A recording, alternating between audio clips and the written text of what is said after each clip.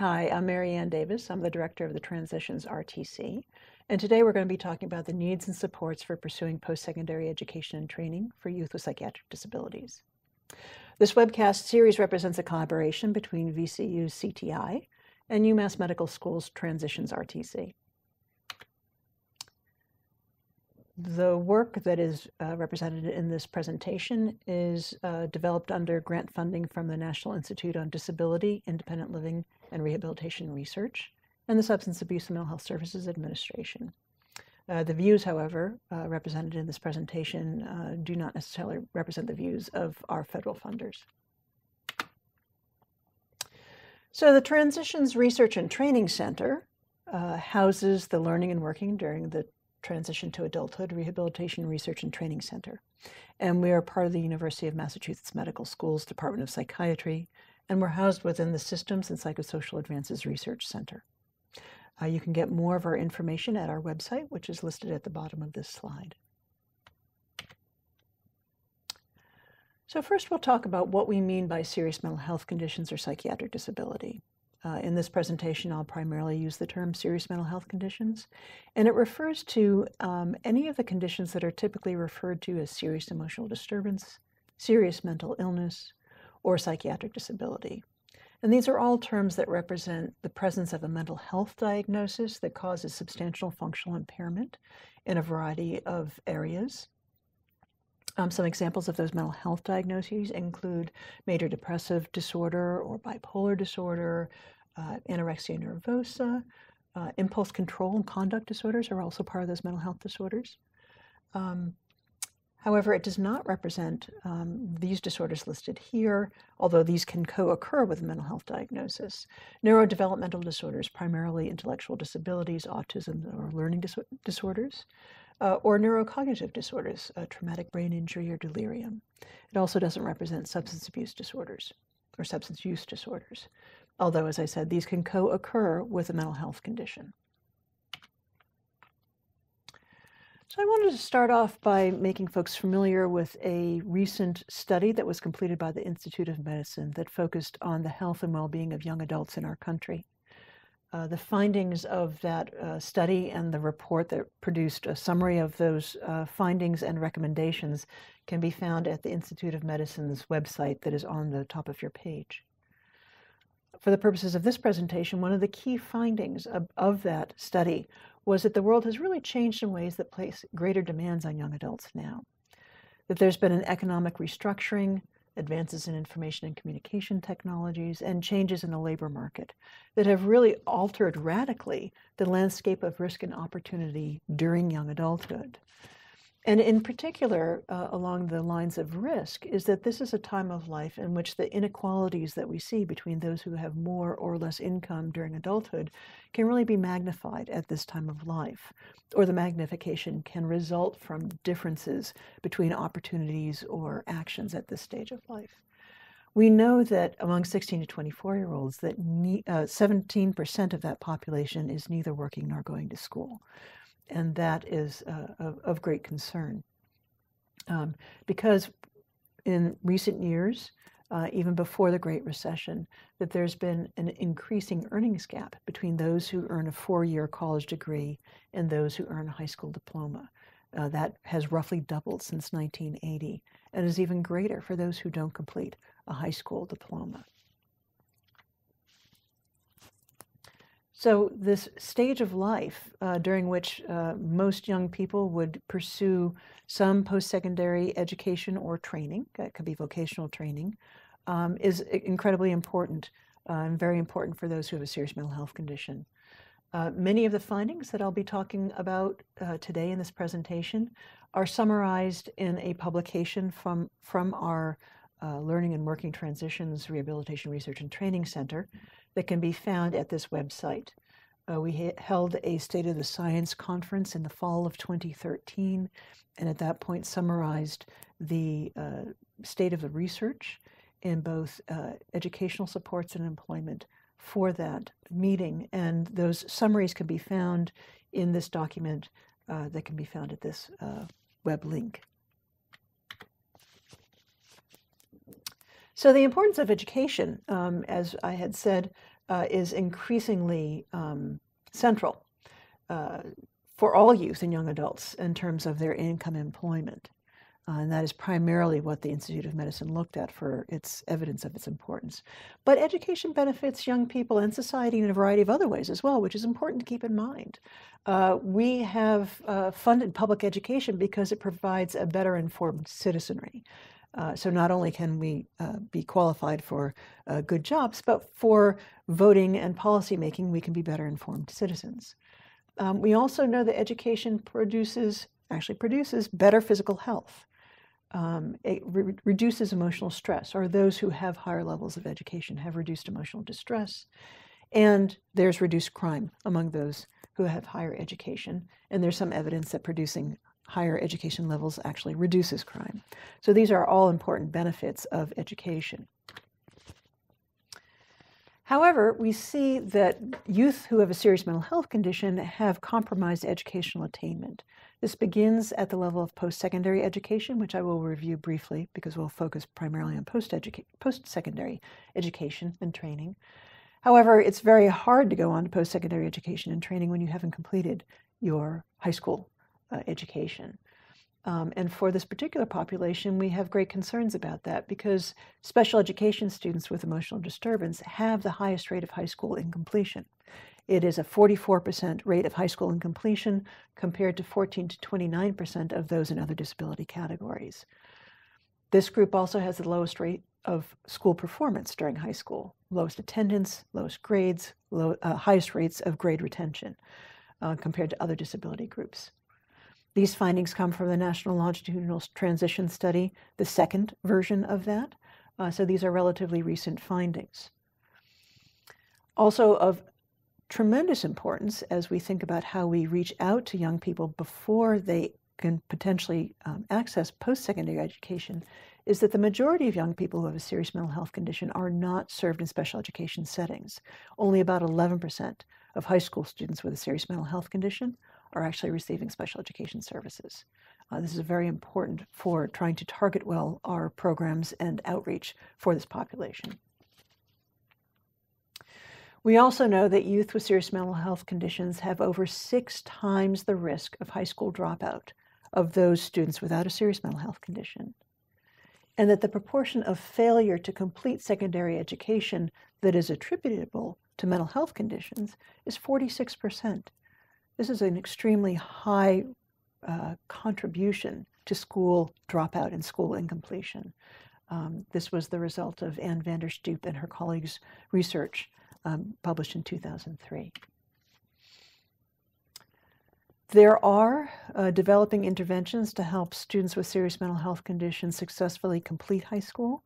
Foremost among those is the Check and Connect program that has some good preliminary evidence in a small randomized controlled trial that showed better high school completion rate among those who are in the Check and Connect program. And Check and Connect is currently undergoing a larger clinical trial that will have more rigorous research findings. The Check and Connect program primarily pairs students with mentors who are available to them at their schools. Those mentors are a cross between a mentor, somebody who advocates for them, and somebody else who helps to coordinate their services. The mentor works with the student and their family for 2 years, wherever a student is, as long as they remain in that basic school district. So a mentor will follow a young person if they are moved or they move to a different school within that district. The mentor monitors the student's attendance, their grades, and any problems on them. So that's the check part of the Connect. And then the connecting part is that they talk to students about their progress, about their relationship, about the relationship between school completion and those check indicators of engagement. They talk about the importance of staying in school. They talk about problem-solving steps to use to resolve conflict and to cope with life's challenges. So helping a young person develop a lot of skills during high school that will not only help them complete high school, stay in high school and complete it, but also to have success later in life. And those mentors stay in close communication with families. You can find out more about the Check and Connect program at this website listed at the bottom of your slide. But moving on to post-secondary education and training, we've seen a sharp increase in the number of college students who have a serious mental health condition. There are current estimates that about 9 to 18% of college students have mild to significant mental health issues. These are all relatively recent findings that have been confirmed by a variety of sources that regularly record various reports from colleges. We see an increasing number of students that seek help for mental health issues on campus as well, and that there are concerning rates of suicide ideation, currently estimated to be around 11% of college students that have suicidal ideation, and there has been very concerning rates of suicide attempts and completion among college students. And so there has really been an increasing focus on what is broadly referred to as college mental health that reflects both the increasing presence of students on campus who have a mild, moderate, or serious mental health condition, increasing demands on resources that colleges may provide or refer students to for addressing those mental health needs, and of course the very concerning occurrence of suicide attempts or completions on campus that has really increased interest on college campuses. Our focus is really on the success of college students when they are attending college and they have a serious mental health condition. We find that those with serious mental health conditions that do go on to college, and as we saw in previous slide, the majority of students with serious mental health conditions actually don't go on to college, but for those who do, they have higher rates of part-time student status than among students who don't have a serious mental health condition. They have higher dropout rates from college and a lower graduation rate. So there's a lot to be done to help young people who are attending college, to help them succeed at college, stay, and graduate. Within former special education students, those who have a serious mental health condition are the least likely of all students with disabilities to report that disability to college disability services. We see that 21% do not report their disability services versus only 3 to 15% in other disability categories. These are among students who receive special education services in high school. And that there's a broad perception out there that student disability offices don't know how to help students who have serious mental health conditions among those students who have those conditions. So students who have a serious mental health condition are not seeking what we would think of as a good resource for helping them succeed academically on college campuses. Investigators at our Transitions RTC were interested in understanding the experiences of current students who are on campuses who have a serious mental health condition. Catherine Sabella, Amanda Costa, and Tanya Duproy worked with Mark Salzer from Temple University to analyze data that he and his colleagues had collected and published in 2012, which was a survey of both current and former college students who had serious mental health conditions. That survey had a sample of 520 individuals who represented 357 different colleges and universities. This was a participatory action research project in which young people with lived experience with mental health conditions helped to determine what was the important research question of interest, designed the research study, conducted the study, and are in the process of developing the findings for publication. They determined that the important question that they wanted to address was really what are the experiences of current young adults on campuses, and how might they differ or be similar to older adults who are current students on college campuses, to get a sense of what might be better supports for those young adult college students. So the current students who are under age 25, there were 73 in this sample, and there were 68 who were 25 and older. The analyses that this group conducted generally compared the younger adults to the older adults who were current college students. So they found some different circumstances between younger and older adults. They found that 48% of the younger adults lived on campus, and that in this sample of older adults, none of them were living on campus. This has important implications for where one can reach out to young adults with serious mental health conditions on campus, indicating that maybe residential life or residential settings might be an important location for outreach, which would not be a good candidate possibly for older students. They also found that there was a slightly different array of self-reported diagnoses. They found that there was more depression and other types of diagnoses reported in young adults compared to more psychotic disorder and anxiety in older adults.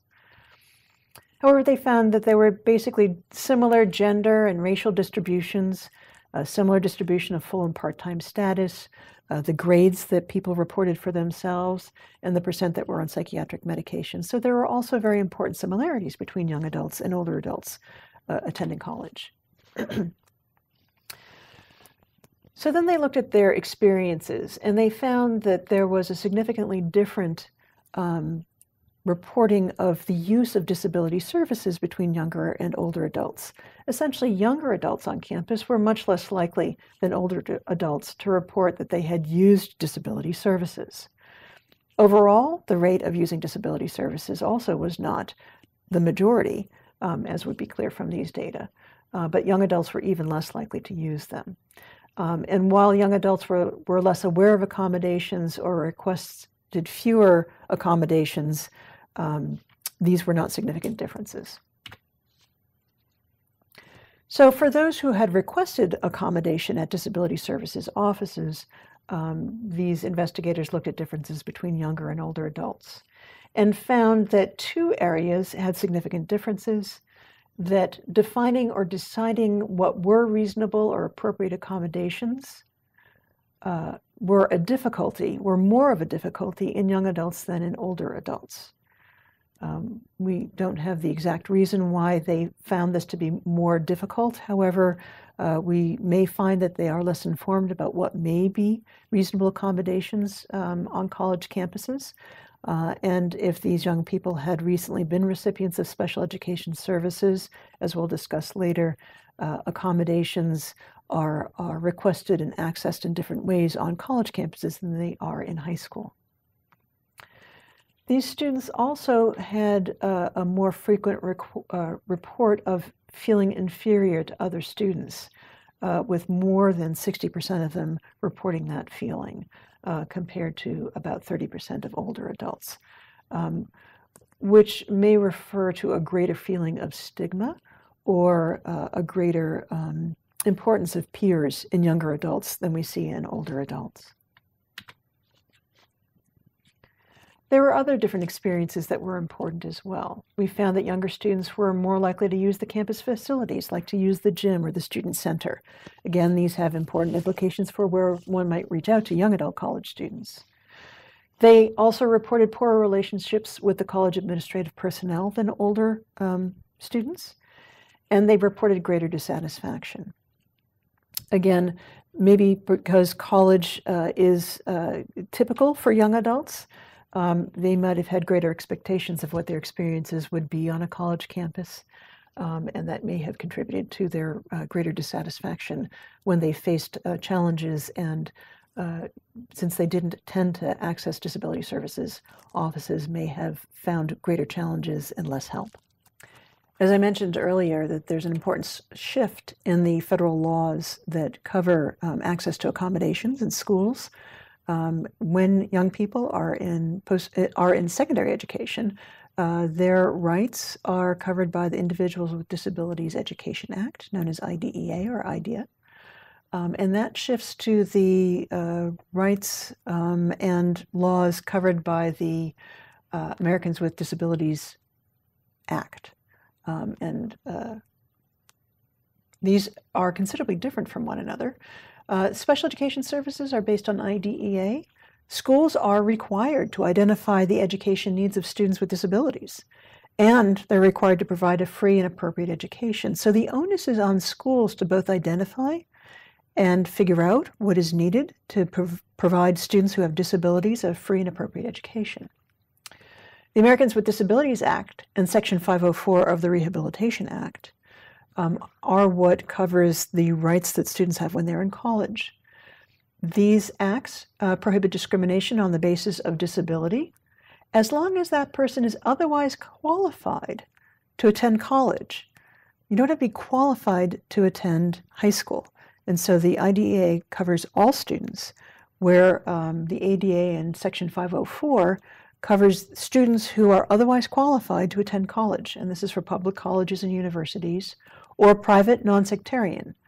But it does not guarantee your access to these schools.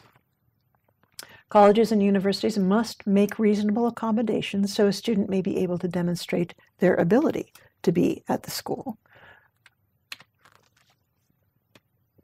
But there are other ways in which these two sets of legislation put different demands on students when they enter college. So in colleges, generally, there are few colleges in which the Disability Services offices will provide you a plan. An individualized education plan is at the core of special education services, known as the IEP. Colleges don't need to make these for college students. Usually, any plan that occurs identifies the accommodations that are needed without putting them in the context of what a student's goals are or how are they progressing. They're primarily what is a student's need essentially on an ongoing basis. The student at college is responsible for identifying him or herself to the disability office. They are responsible for requesting accommodation and for providing the documentation that supports their need for accommodations. So the onus is on the student in college and on their families helping them to achieve this.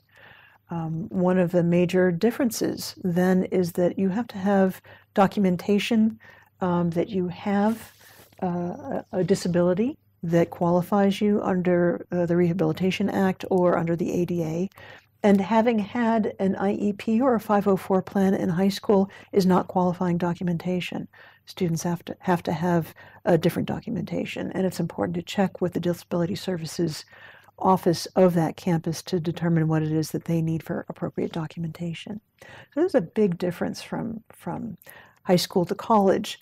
And one of the major barriers then is a lack of knowledge about the process for requesting disability services at college, and also the stigma that in many ways uniquely attends having a serious mental health condition that can prohibit a young person from making themselves known to the Disability Services office. And as we saw in the prior research, a common belief that disability services won't know what it is that they need to succeed at school would also be a disincentive to requesting those services. So a student is responsible for requesting and setting up every request. For example, for testing accommodations, a student has to provide the appropriate office with the dates and times of the exams. So it's not even once it is in some sort of a plan that these are the kinds of accommodations. It's then up to the student to be sure that whatever they need to access those accommodations are known to the people who can provide it. The instructors are also not required to alter the content or the goals or the types of tests in their course. So these are very important qualifications to understand. Some of the other important considerations about college campuses that can provide particular barriers for students with serious mental health conditions include some barriers of policy that campuses have instituted, typically not specifically targeted at students who have serious mental health conditions, but often differentially impacts them. For example, well, this one is focused more on that population. Many campuses require some absence after any kind of self-injury or suicide attempt, that they essentially enforce the student leave campus for some period of time and then be able to document that they are ready to return. Sometimes they will retract student financial aid due to mental health issues. There can be highly restrictive or punitive policies for withdrawing from a class. So one of the things that is helpful to many students is to be able to withdraw from a class when they are experiencing serious mental health symptoms under periods potentially of high stress. to be able to withdraw without having to have any kind of consequence of that would be a very helpful policy. There's also discriminatory application of medical leave policies that allow campuses to really put very serious barriers to the return of students who have mental health conditions. And sometimes they're very arbitrary return policies after illness.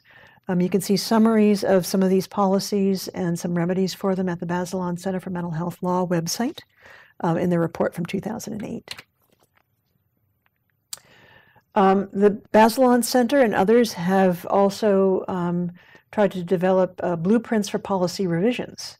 They have developed sample policies that are like leave of absence protocols, or policies for self-harm other than a zero tolerance policy,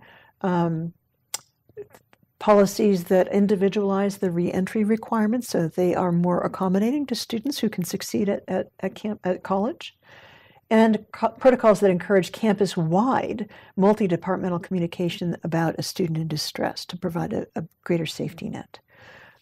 These types of policies and practices are likely to lead to greater success of students who have mental health conditions who are pursuing college. Some schools now are looking to develop emergency contact notification protocols where students are encouraged to sign releases of information in advance that will allow a notification under very specific circumstances so that the college can help get them the help that they need.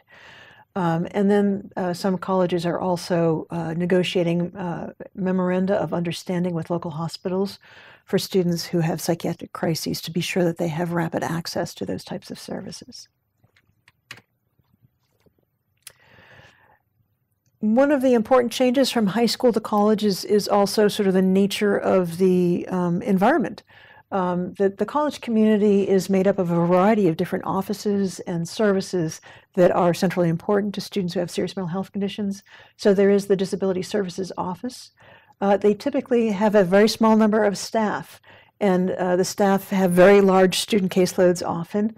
And typically, they are less informed about what might be reasonable accommodations for students with mental health conditions. This varies across lots of different college campuses, but it is more typical for them to feel less informed about what are reasonable accommodations for students who have mental health conditions than for typically learning types of disorders or for intellectual disabilities types of conditions. The counseling centers are often present on campus. Many campuses have college counseling centers, but they really are typically for brief treatment and for students who have more serious or ongoing needs, or who need medications or to be prescribed. Typically, they would be referred out from a college counseling center. The campus police can play an important role on campuses related to students who have mental health needs, because they may not have training in how to recognize the signs of a mental health condition versus other causes of behavior that are problematic. And they may treat a student who is experiencing acute symptoms as somebody who is willfully having problem behavior, rather than somebody who may need emergency help or connection to services. And finally, residential life is a really important consideration for places where students who have serious mental health conditions could receive supportive help. Resident RAs often know what's going on in young people's lives at a level because they're away from the classroom, and they can see relationships and ongoing issues. They often know what students are experiencing, and so they could be a wealth of information helping to support students, as well as basically being able to identify when a young person is starting to have some significant needs. There have been a variety of efforts to support mentally healthy campuses. The JED Foundation has particularly focused on suicide prevention, but also in so doing just generally providing supports for campuses to provide for just generally better mentally healthy campus. Active Minds on Campus also has been very active in trying to help campus-wide effort. So improving communication to students and parents about mental health conditions and symptoms and signs and what campus supports are available is very important.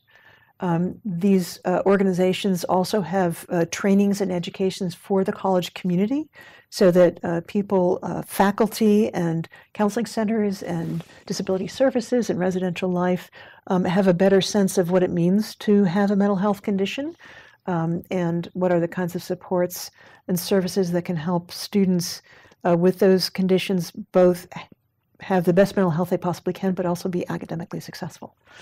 And there are broad campaigns now to destigmatize mental illness because the stigma of mental illness both affects young people and their perceptions of themselves, contributes to great misperceptions on the parts of others about what it means for a young person to have a mental health condition and what they might contribute to the college campus. And so there are wide campaigns underway at this point. For the remainder of this presentation, we're going to talk about specific approaches to helping students be more successful at college or completing their college when they have a serious mental health condition. Right now, there are currently no single approach with a strong evidence of success. There have been a variety of reviews looking at what we might refer to as supported education approaches. Largely, these have been approaches that are offered through vocational rehabilitation services or through mental health services, primarily targeted at mature adults who have psychiatric disabilities who are wanting to either attend college or get some college credits or some other post-secondary types of training. And none of these approaches essentially, they have not undergone rigorous research that would allow us to test and determine their effectiveness. So right now, there is no single approach that one could give a stamp of having achieved the status of evidence-based practice for adults with psychiatric disabilities and helping them succeed in post-secondary education. Partly because of this, Michelle Mullen, who is at Rutgers University, and colleagues of ours at the Transitions RTC collaborated together to try to develop potentially a college-based intervention, or to develop an intervention for young adult college students with mental health conditions. And part of that effort was to really do a rigorous environmental scan that included an analysis of nominated innovative programs. These are programs that a wide variety of individuals suggested were both innovative in their approach to helping young adults with serious mental health conditions succeed in college and in post-secondary training settings, that people also broadly felt had some evidence that suggested that they were successful. And so Marcia Ellison with Sloan Huckabee, Rachel Stone, and Michelle Mullen have interviewed 29 of these programs and looked for what were some of the common factors across them that may help inform a strong program that could be tested for its evidence of efficacy. So all of them had young adult focused planning. The plan development had a functional orientation rather than how can we get your mental health treated, more of what is it that we can do to help you achieve your goals, whether that's a goal to attend more classes or to be more connected with the students on campus, that they had that type of functional orientation rather than a treatment type of orientation. They all treated the person as a person who had a diagnosis, but primarily was a person who had a wide variety of needs, as any individuals would have a wide variety of needs. They were all very client-centered. They were individualized. They were driven by the goals of the individual and by their desires. And they were strengths-based. They really tried to build on the strengths that the individuals brought to the situation in order to address the challenges that they were facing. Many of them helped young people make decisions about whether or not or how to and under what circumstances to disclose their mental health condition. And they often helped with financial aid planning. And you can see here a quote from an individual provider in one of these programs, it seemed to me to be much more focused on teaching someone to be a successful adult rather than how do you sort of cope with having a system of care for you your whole life. I like the emphasis on self-determination and teaching in this approach. These programs also focused on participation and communication. They were very much about youth voice and youth empowerment, trying to help young people feel that what they have to say and their perspectives on the world and how things should be, including their own services and care, is very important. They had participants really involved in the programs often themselves, and it was very important to have communication, very strong communication. And make that relevant for young people. And as we all know, that the ways that young people tend to communicate with one another and with others is different from how older people communicate. And one person in a program, a provider said, you can call them all day long and not get a response, but if you text, they get right back to you. They don't like getting on the phone to talk. The communication also sometimes look like anything, anywhere, anytime. Essentially, that's what texting allows. And so this is a very different way of communicating. It's not a 9 to 5, I will call you on the phone. It's much more about being reachable and reaching out.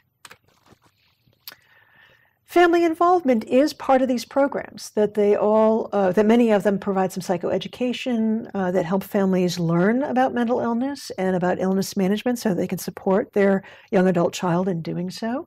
A lot of them help families understand the benefits that young people are eligible for. These could include Social Security benefits, but also health care coverage and how that might change as a young person ages, what they might be eligible for as they reach different age thresholds or different circumstances. One quote from a provider, I would really emphasize again that you have to work with families. There's no way to do this without working with families. And so it's an important caveat to keep in mind. While youth voice is incredibly important and should be in the forefront, the work with families is also beneficial. Many of them talked about how important it was to help young adults develop their skills in a wide variety of areas, which correspond highly with what we think are of the skills that adults will need in their lives. Employment skills, structured work experience to help them with their employment skills, to provide a variety of support services and skills for accessing them, general life skills. They provide education and training development, psychoeducation to help people understand their illness and how they can manage it best, and skills for social aspects of attending school. Now, the focus of these various programs varied a bit. Some of them provided primarily educational and vocational supports. We found primarily that if they were focusing on education, that they were also providing some vocational supports, and that because so many college students who have a serious mental health condition are part-time students, many of them are also trying to balance working while they're going to school. So that combined education and vocational support is very important. A lot of them are helping young people finish their high school education or get their GED, help them access post-secondary vocational training, and help with staying in their training or post-secondary education. Some of them are focused on early intervention and prevention for early signs of psychosis. Those programs are percolating up more broadly across the U.S. now. Many of them have social goals that they help young people identify and pursue, particularly important since this is such a social time of life. They often will also focus on independent living supports for housing, transportation, food, nutrition, and laundry. It's very hard to pursue your education or employment goals when those needs are not met. And finally, some of them will describe that their focus includes recovery and community integration. Essentially, as one person said, pursuing a quality of life goal outside of their mental health status is very important. As we have talked about in the previous webinar, the ability to help young people engage and stay in services is very important, and they are at particular risk of not staying engaged even when they have started to become involved in a program. So these programs all recognize the risk of losing contact with somebody when you've started to help them. And so they provide a very strong focus on building relationships and to provide for service flexibility when somebody doesn't show up or when there's a gap in their service. As various people said, we stick with students, or our doors are never closed. That flexibility for access and for being less punitive or finding ways to still engage somebody after no shows or gaps in service are very important. They have a goal focus that helps young people stay engaged. As one person put, young adults want to go, go, go. So from day one, when we meet them, even before intake or orientation, we're asking them what their goals are because they really want to get going on them. And if you're not moving with them, essentially, sometimes you lose their interest.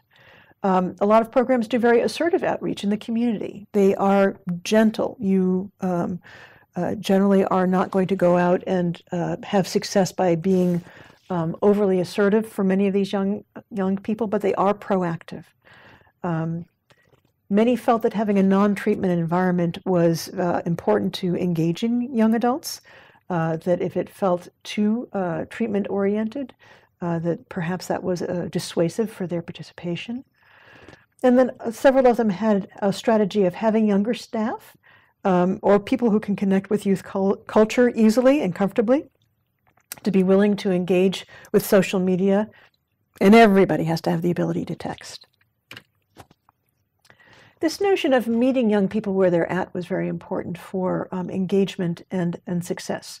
Literally, the programs talked about service provision where they are, where young people are, in the community, at the mall, in their homes, at school, essentially going to them rather than having them come to you. As one person said, we've had people who were literally unwilling to come out of their room. In fact, we had one fellow who was literally in his closet, and we did a series of home visits, and we have communicated with people using sticky notes. So we're about as flexible as we can be, and this is all incredibly important to being able to engage young people who at various times and in various circumstances can be very reticent to do so. There's also figuratively responding to their felt needs and goals at the time. So meeting them where they're at figuratively. Let's say you want more money, you want a car, you want a girlfriend. Then that's what we're all about. And we'll come in from the backside to say, what kind of mental health issues get in the way of you getting a girlfriend or getting a job? And so using their goals to help with their motivation, but then also providing an opportunity to examine when perhaps addressing their mental health symptoms or needs would help them achieve their goals. And also being able to vary the intensity of services according to the need at that time. And then doing whatever it takes seemed to be a key principle. Having complete service flexibility. For example, one person said, those that are in post-secondary school for staff will go to the schools with them. They'll brief with them before or after. There's some young people that they might text with them in the morning to make sure they're up and ready to go, and all kinds of things. So to have tremendous flexibility in one's service can really help with keeping young people working towards their goals. Also providing direct assistance seemed to be a key strategy. One coach took his student to a bookstore and instructed him on what kinds of school supplies to buy to get a notebook organized for all of his classes. It was that basic and sad. We go all the way to, I just want you to check in every once in a while with me when I have a test or a paper, from walking with them to purchase a notebook to just having them check in. Seems to be very important as a strategy. So that is a summary of the many innovative practices that current services are undergoing or embracing to try to do their work as effectively as possible. There are currently models that are being developed and researched that are important to understand. The individual placement and support for early intervention with young people who are in early stages of psychosis has been implemented There are a couple different versions of it, but Keith Nuchterlein and his colleagues at UCLA have published a description of their approach, and our understanding is that they will have very encouraging findings for both employment and educational outcomes that should be coming out in this fall from a good, rigorous study. The Better Futures approach, which was developed by Sarah Geenan and her colleagues at Portland State University, that you can find a description of the first manuscript describing their program and their outcomes at this website here, is also developed to help students who have exited foster care to succeed in post-secondary education and training.